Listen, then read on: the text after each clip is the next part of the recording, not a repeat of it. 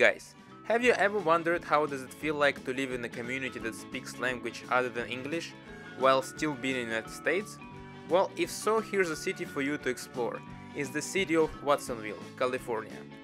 In this place, approximately 51,000 people are living, and it's one of the largest Hispanic population in California. In fact, most of the signs will be in Spanish, and you'll hear people speaking that language much more frequently than English.